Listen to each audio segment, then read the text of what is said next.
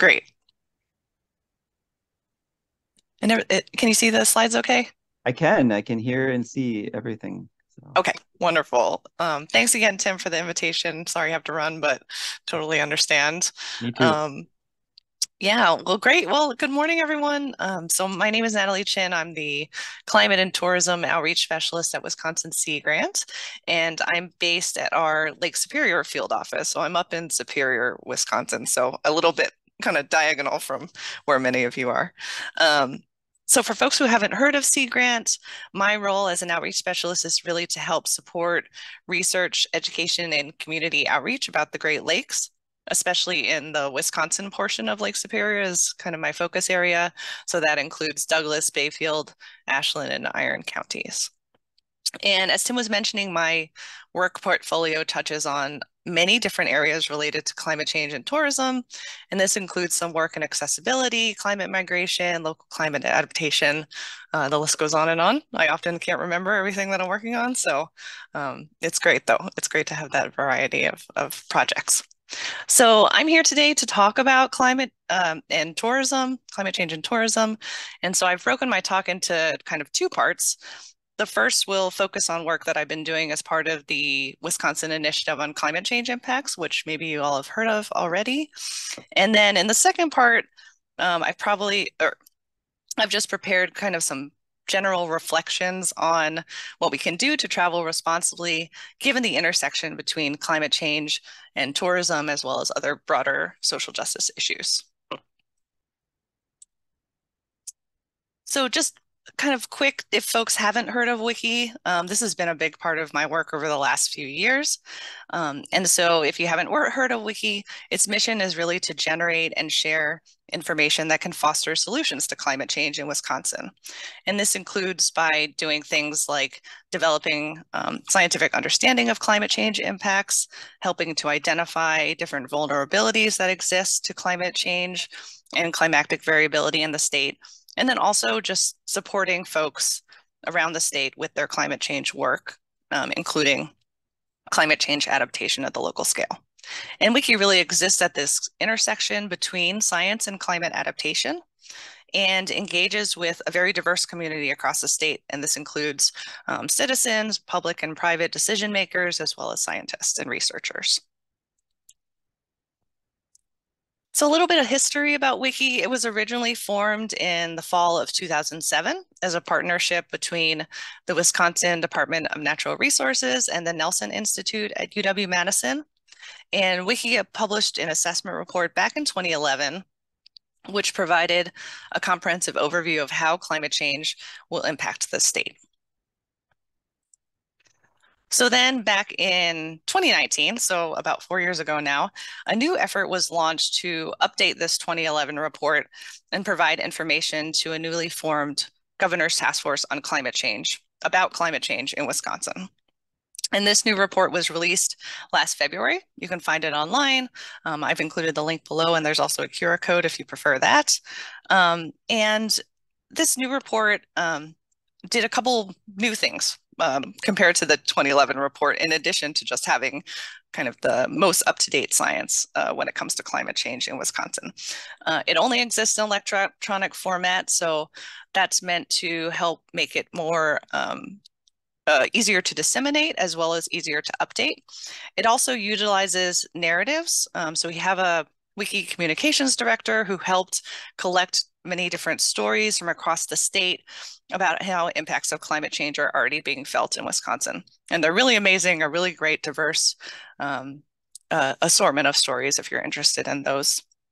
There's also a greater emphasis in the report on climate justice, including disproportionate impacts to some Wisconsin communities, including tribes.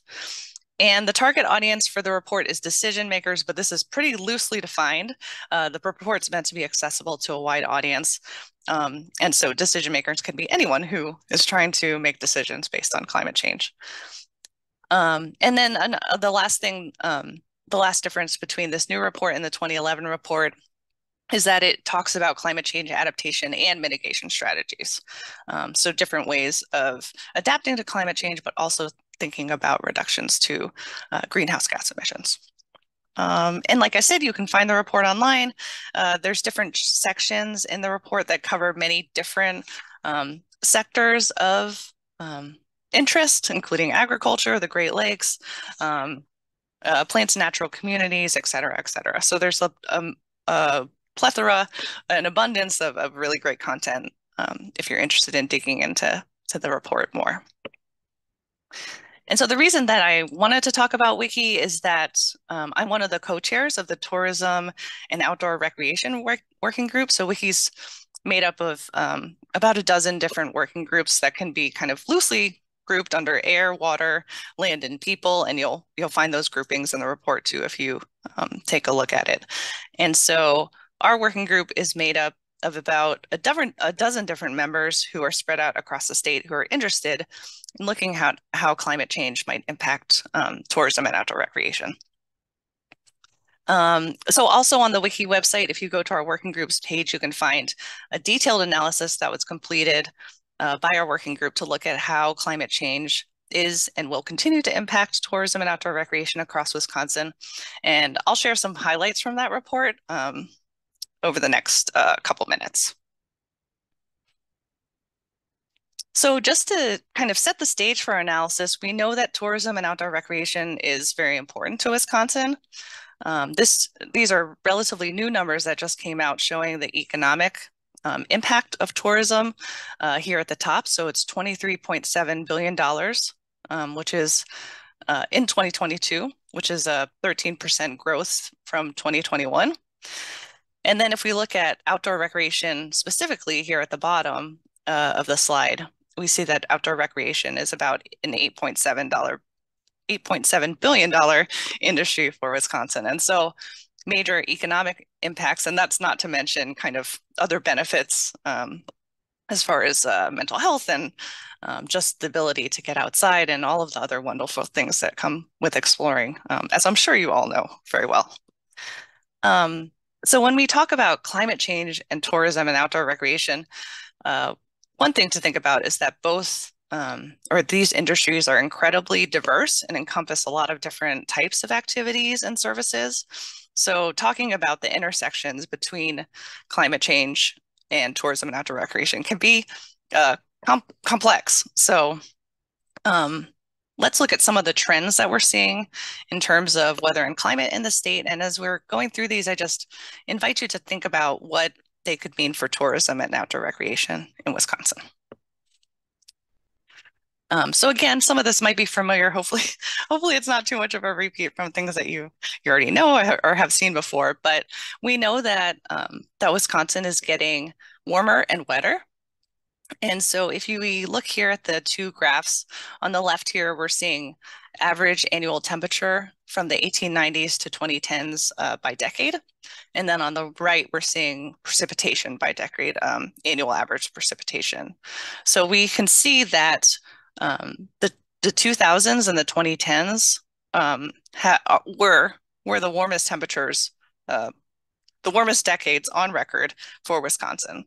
And then if you look at precipitation, we see that the 2010s were the wettest decade by far in Wisconsin.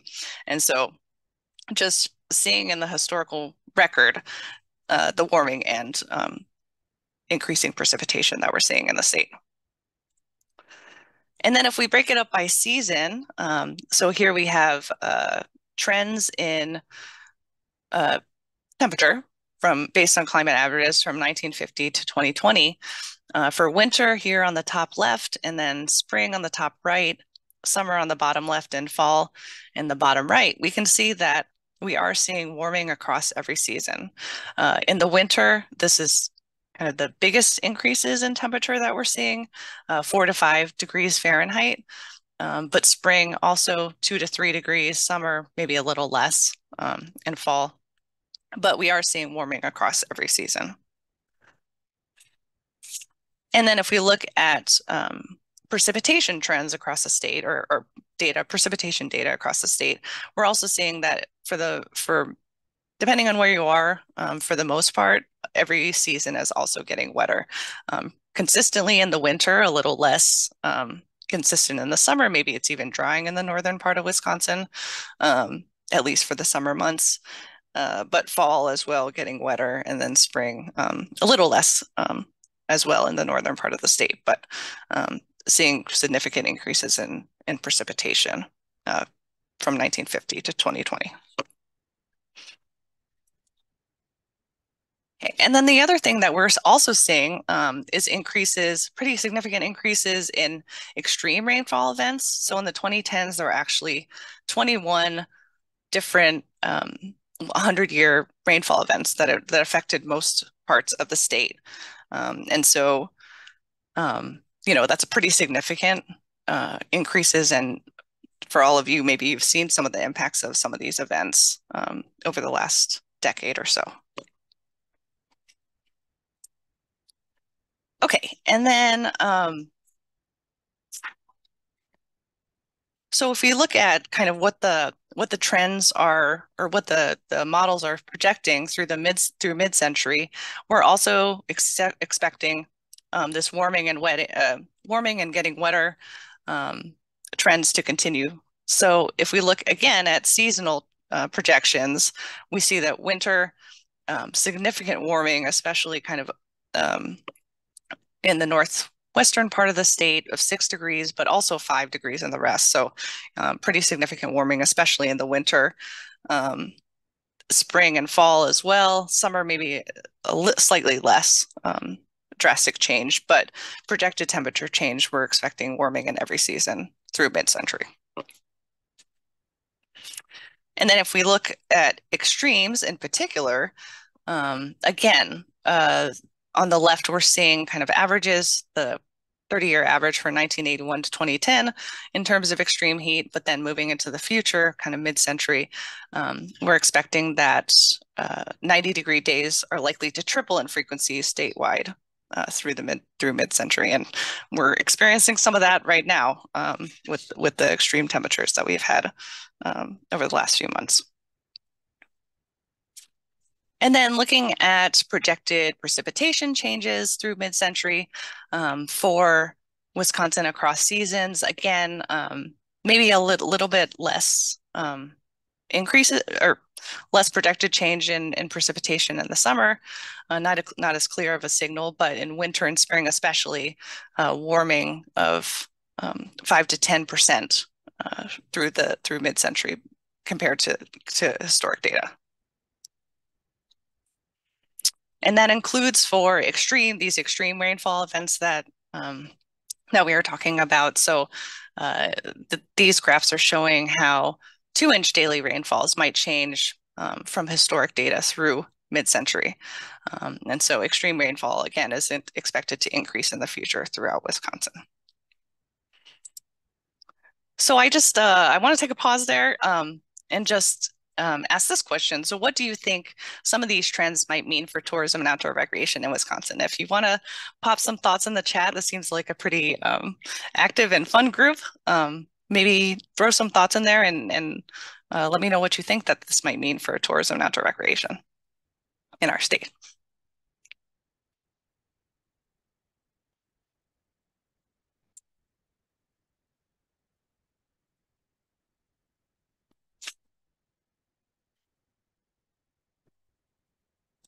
Or also if you want to come off mute and share some thoughts.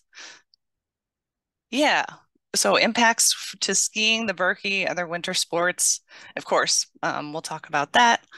And then people looking for more information about where to go and what to do. Yeah, of course, this will have effects on where people choose to travel in the future. Here in New England, we're already seeing shorter seasons for skiing and less vibrant fall leaves. Definitely. More tourism from the south, sure. Yep. And then Milwaukee may not be cooler near the lake. Yeah, so all of these things are going to affect tourism and outdoor recreation for sure. Okay, so yeah, so all of all of these things as a working group, we try to understand how climate change is going to interact with tourism and outdoor recreation. And so I'll go into a little bit more detail about some of the things that we looked at in the report. And so more extreme heat days, of course, these are going to lead to more concerns for human health and safety, especially for folks who don't have access to air conditioning. Again, the predictions are that the number of extreme heat days could go from 0 to 15 to 10 to 40 per year. And this could also lead to increased energy costs for cooling technologies, which affects businesses, tourism businesses, and event organizers. So definitely some concerns with extreme heat. I also watched a webinar the other day about kind of the impacts of extreme heat on mental health. And so that just brings in another element if we're expecting many more days that are very hot. And then obviously with an increase in temperature, a decrease in cold days, which somebody mentioned. So projections again are that we're going to see a decrease of about a month in cold days across the state, which also subsequently leads to a shortening of winter. So someone was talking about less time for winter-based recreation and snow and ice related activities. So again, that's something that we're also expecting to be affected by here in Wisconsin. Fewer days suitable for snowmaking. So we're expecting to see these days, certain conditions are ideal for snowmaking, that there's going to be a decrease in the level or the number of these days that will make kind of business less sustainable, and especially in the southern part of the state. More freeze thaw days. So up here, especially, in the April in the shoulder season, so in spring and fall, the trails often close because of freezing and thawing of trails. And so, that could definitely have an impact on trail conditions in the future, especially if we're seeing more of these cycles for outdoor recreation. And then someone was talking about shifting seasons as well. So we are expecting to see a lengthening of the shoulder season. So when we talk about shoulder season, we're thinking fall and spring. This could actually be good for tourism and outdoor recreation because there's more time to do outdoor activities than maybe there has been in the past. So but something else to think about with this is that we're going to also see a decline, or projections are suggesting a decline in mild weather days. So these are days where temperatures are between 65 and 85 degrees Fahrenheit of about 2 weeks per year. So that also affects kind of opportunities to get outside. But most of these losses will be in June and August, where we're going to see those hotter temperatures. And then warming water temperatures. So this could affect ice cover, of course, which has impacts for fisheries and ice fishing. But maybe that also encourages folks to recreate in water, bodies of water more. So kind of mixed potential for some mixed impacts there. And then looking specifically at precipitation, again, these increase in intense rain events and storms is concerning because of potential impacts to safety. And these events are expected to lead to more frequent floods and washouts, which have effects year round. So up here, there's been major flooding over the last decade, which has happened sometimes in the midst of tourism season. And so that can lead to folks getting stranded, not being able to go where they need to go. Also concerns for health and safety. And so those are definitely a concern moving forward for tourism and outdoor recreation. And then also due to warming temperatures, we're expecting more winter precipitation to fall as rain and snow. You saw that winter is getting wetter, but then with the rising temperatures, that means that we may see more rain in the winter months than snow. So by the late 21st century, we're expecting state average snowfall could be about 50% less than it is now, with the greatest effect on snow depth in March and also in the northern part of the state. So that could affect where people are going, the opportunities that they have to engage in things like someone brought up the WICCI, of course. So that's definitely a concern for snow-based activities. And then finally, kind of these changes in precipitation patterns also interact with lake levels. So in Wisconsin, lake levels are generally expected to become more volatile. So that means swinging from between high and low extremes. And this, of course, has impacts for coastal resources, public access to coasts, water safety, And we saw some of that recently with kind of these record highs, but also record lows in the Great Lakes. So all of these things will interact with tourism and outdoor recreation for Wisconsin. We also looked at how or kinds of impacts, how these might vary by season. So if of course, in terms of the summer is Wisconsin's most popular season in terms of tourism. So with climate change, we could see some benefits to recreation because of these warming temperatures, warming water temperatures. Maybe folks want to get outside.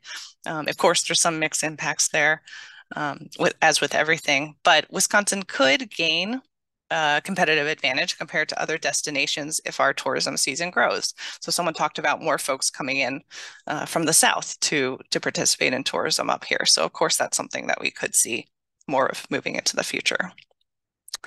Of course, again, extreme heat and damaging storms are concerns, and these events can cause significant damage. If folks are familiar with Pheasant Branch Conservancy, I know that there was a major storm there in the last couple of years, and then also up here, Saxon Harbor, major damage to the marina, especially because of those flooding events. In the fall, again, potential for a lengthening season, which could be a good thing, but also the potential for a decline in fall colors because of changing seasonal shifts. These shifts could also affect species composition in the state natural area, so the kinds of trees and flora and fauna that we're seeing. And then also based on contributions to our report from tribal partners, we know that there are vulnerabilities for culturally significant species from climate change, but in particular, wild rice, birch trees, and other kinds of fisheries, for example. In winter, again, we've kind of already talked about many of these. We know that tourism and outdoor recreation will suffer and probably suffer the most under climate change, especially any activities that require reliable and significant snowpack or ice cover. So some of the things that folks might think about doing are transitioning to activities like fat tire biking or snowshoeing that don't require as much snow or as reliable of snow. And then also using snowmaking technology, maybe not something that can be done over the long term, but it could help offset some losses in the near term. Again, it won't be kind of an all-encompassing solution, but that is something that maybe could help do some offsetting in the near term. And then in spring, again, we expect climate change and changes in climate to affect the availability of species for hunting and fishing, as well as bird behavior and migration. All of these things could change, which could mean that we need to make some different decisions or adjustments in terms of management decisions, as well as thinking about bird watching windows. So I know a lot of folks here are interested in birds and like looking for birds. So, we might see changes to those things in the future. We may also see the appearance of more non-local species, which of course affects the ecology and dynamics of places, and then impacts especially to maple sugaring season because of these changes in climate. So a lot of different potential impacts, many impacts, and kind of a mixed bag. So some good, some bad, some maybe more significant or less significant in terms of what could happen with climate change and tourism and outdoor recreation. So next steps, in particular for our working group, are to think about how we can provide more locally relevant information and support to partners in tourism and outdoor recreation. So trying to fill some of those gaps in terms of information that's needed to help with decision making. Some of the things that we are thinking about are opportunities to fill some of the gaps that are in our original report over the next 5 years, paying attention especially, I think, to more in-depth case studies looking at climate change impacts for different areas of the tourism and outdoor recreation sectors. And then also thinking about if we're representing the impacts to these culturally significant species or activities, and how do we make sure that we are bringing attention and elevating those voices as well as we're moving forward. And then also thinking about how we support other efforts that are kind of going on in the state related to tourism and outdoor recreation, and highlighting climate change impacts and thinking about how we can help other efforts that are going on. And then again, just, the question is always, we see the climate science and we understand what it's saying, but how do we make that most helpful to folks who are actually in the industry trying to make decisions? And if you have ideas, we'd definitely be open to them. One of our big projects that we're working on right now is to look at how climate change is impacting the downhill ski industry in Wisconsin through interviews with resort operators. And so that's something that is ongoing right now that we're hoping to be able to share in the next few months. Okay, so that covered much of what I've been working on related to tourism and climate change for Wisconsin. I'm going to switch gears now just to talk about uh, more broadly about how tourism and climate change interact and how we can travel responsibly, given the fact that tourism is a major contributor to climate change, especially because of air travel. But before we do that, maybe we'll just pause again and see if there are any questions that folks have before I switch, and we'll have time at the end too, I know, but I just want to take a moment there to see if anything has come up that folks want to bring up right now. Hi, Natalie. This is Chris. I'm just going to Yeah. jump in because I'm super curious to think about this. Of course, your project and your job is really kind of a statewide effort, but I'm wondering if there are any special initiatives or components that focus on urban areas, thinking about, urban heat islands as well as particular impacts on urban communities. If that's really part of this, or if it's something everyone's aware of, but it's not really in your scope right now. Sure, that's a great question. I would say that that's covered by folks who are involved in WICCI, maybe not specifically with our tourism and outdoor recreation working group, though I know that, well, I shouldn't say that because some of the folks in our working group are looking at biking and kind of heat with biking and Okay. and trying to develop maps that could be made available to folks to help find kind of safe locations if there's extreme storms or cooling, water fountains and that kind of thing. And I know Mhm. some of the maintenance with putting together projects like that can be hard to upkeep, but that is one thing that comes to mind. And then completely separate from WICCI, this WICCI work, I did try, I was helping to manage a project with um, La Crosse Oh, to look at urban heat. And so we had a capstone group at UW-Madison put together some different options for mitigating heat islands for La Crosse. So that's something that there is work going on. It's not exactly related to the tourism and climate change work, but something okay. that I'd be happy to talk about more. Yeah, great. I'll follow up with you on that because I mean, actually, I would have a capstone group, potentially students, that might have a similar kind of interest. I'd be interested in the model Cool, that cool. you're And using. there's Yeah, quite a lot happening in Milwaukee. I know they did yeah, like a citywide map initiative on heat islands sure. that someone at DNR led. So yeah, Okay, definitely great, happy to follow up about great. that. Thank you. Yeah. It's Yeah, slightly go ahead. it's slightly different from climate recreation, people coming here to do recreation. But what about just plain migration? Mhm. Yeah, People great moving question. from the south to, well, the north, but we're concerned about Wisconsin because that's what they want to do given climate change. Yes, yeah, I was just reading an article today about kind of Wisconsin keeps being touted as a climate haven, climate refuge because the idea is that we'll be kind of relatively protected from some of the more extreme impacts of climate change. So there is another group in WICCI that started recently looking specifically at climate migration. It's kind of new. It's only been around for a few months, but that is something that is part of the conversation.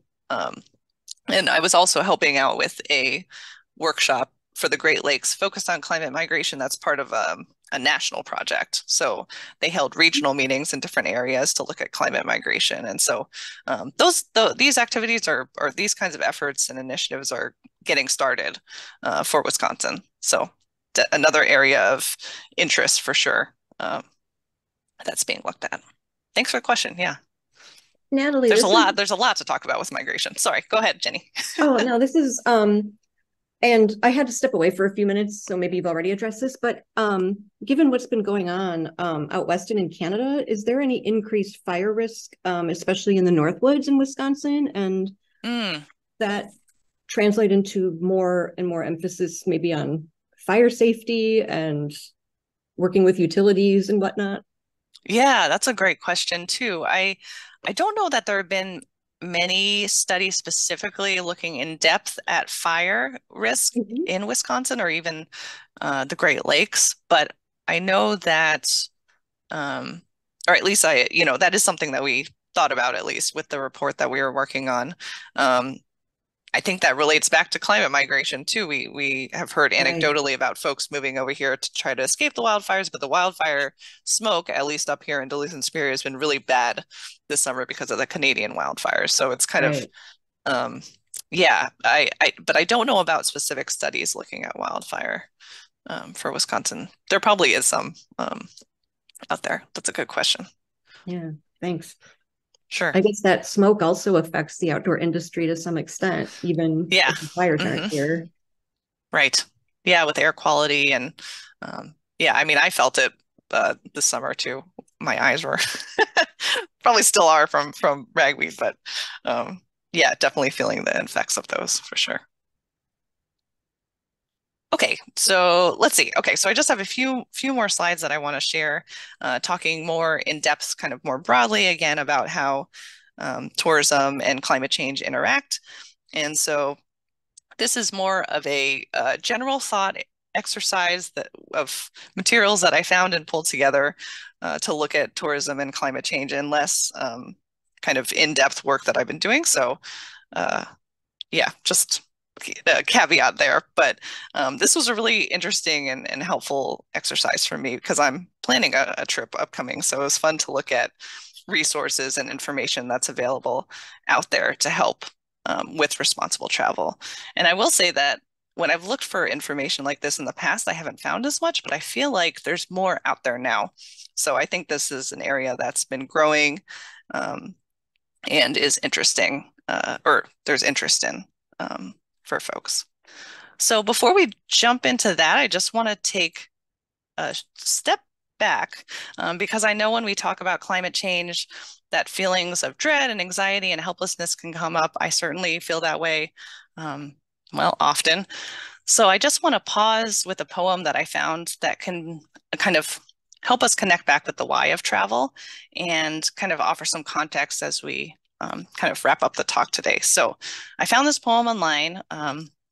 The author is anonymous, but it resonated with me and I just wanted to share it as folks who I think probably also enjoy traveling and experiencing different places. And so the title is, Why Do I Travel? It is on the road that my inner voice speaks the loudest and my heart beats the strongest.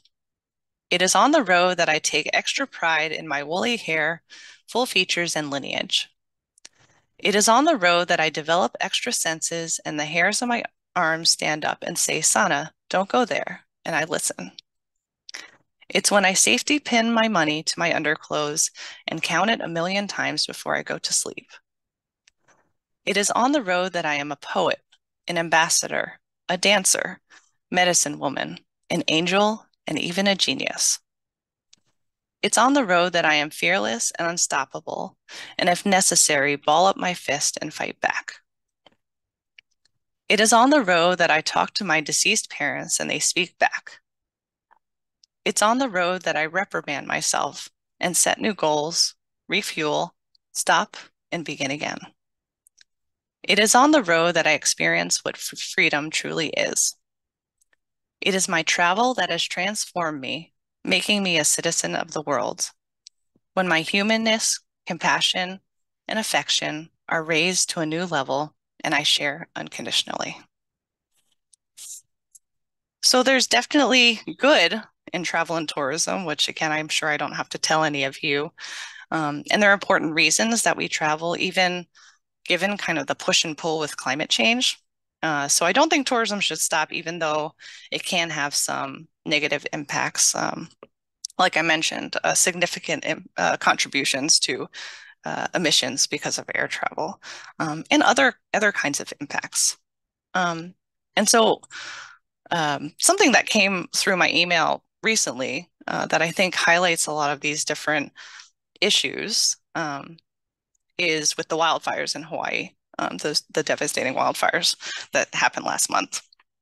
And so I found this quote that I wanted to share because I think it highlights a lot of important questions that relate to tourism and climate change. It's broader than climate change, but I think that some of these things are going to come up more as we continue to see extreme weather impacts and climate change impacts on tourism destinations, places that we want to visit. And so it's a lot of text, so I'll just read it really quickly for all of you. So many local individuals and organizations, including the Hawaii Tourism Authority and the Hawaii Visitors and Conventions Bureau, don't wish to see an end to tourism altogether, but a more intentional regenerative practice. Some of these practices are the responsibility of the islands, like creating a tourism fee, restricting tourist access to endangered coral and vulnerable coastlines, and setting stronger boundaries for new businesses. Others call for tourists to be more mindful of the land, work directly with native-owned travel agencies, hotels, and excursions, give directly to tribal funds, and volunteer their time. In a recent article, Malia Sanders notes that instead of understanding how Native communities fit into Hawaiian tourism, the question should be, what is tourism's role in our place, and how do we achieve ho'akaulike, true balance? I probably butchered that, so sorry. But I think that this passage just brings up some really important points. So one thing, this question of intentional regenerative practice. So regenerative tourism is something that I have heard about. So it's kind of this idea of how can tourism help give back to the communities where it's taking place instead of being extractive. In Hawaii, I've heard, issues around over-tourism. How can we shift that tourism industry and the way that tourism is interacting with community into something that's more regenerative?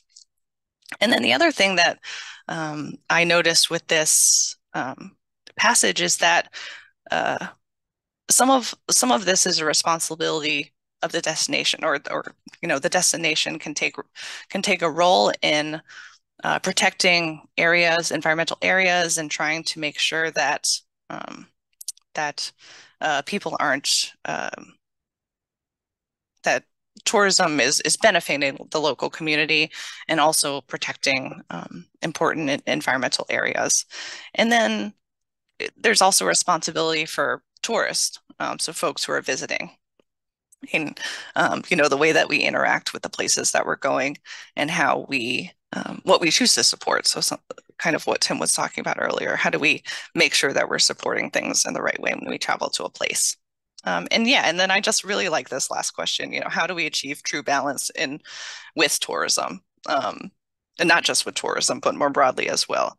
And I think that, thinking about how tourism expands our views and knowledge in a way that we can't get without physically being in a place, that helps us connect as humans, and also thinking about, motivating us to want to protect the planet. And I think that, given that there's an important piece, there's an importance of tourism, but, also thinking about our responsibility to place. So I don't know, that's kind of a local event, or recent event, that I think helps really illustrate in a clear way, an important way, kind of some of these interactions between tourism and climate change and other issues that are really important to be thinking about.